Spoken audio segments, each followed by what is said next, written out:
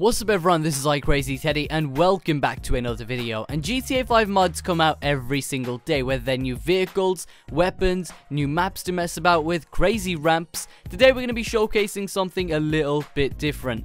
The main focus of this video will actually be to showcase the Pinnacle of V, an amazing enhancement mod for the graphics of the game Grand Theft Auto 5, while also taking a look at the PAGANI Zonda, which is an awesome supercar which has now also been introduced in GTA 5 through modding on the PC platform. So firstly, we're going to be starting off with some gameplay of driving around, looking at some scenery while also looking at the car itself, and this is actually on the latest version of the Pinnacle of V.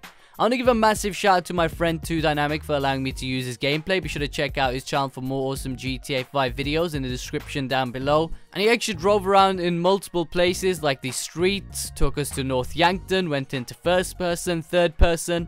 And towards the end of the video, we're actually going to be taking a comparison of some gameplay of the first version of the mod, which came out about a month ago, alongside a comparison of what the original GTA 5 footage would look like without any graphics enhancements or mods at all.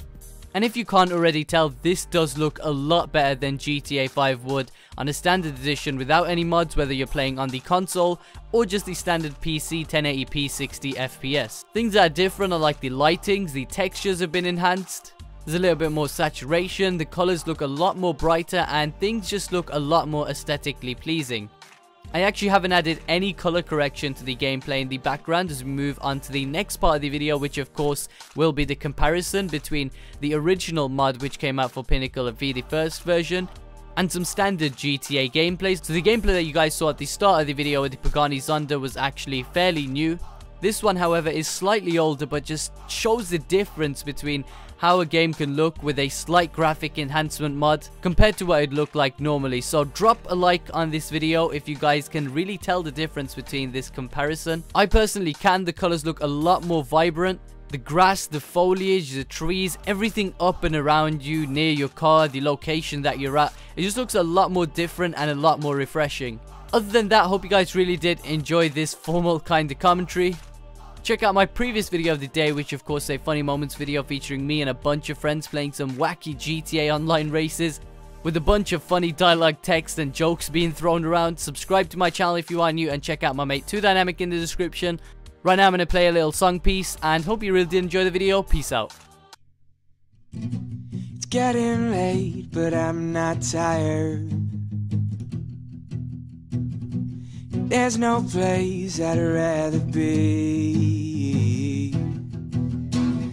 The night is young, I feel inspired, yeah. But I guess we'll have to wait and see, yeah. See, this night is perfect, so don't let it end. Let's make it worth it, cause I got a feeling that when this is over, we'll do it again. So if you feel it, stand up, you can put your hands up.